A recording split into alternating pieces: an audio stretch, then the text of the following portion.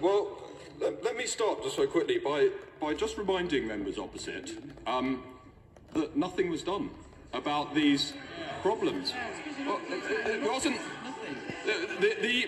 the idea that alcohol suddenly became cheap in May 2010 and lots of social ills came about as a result.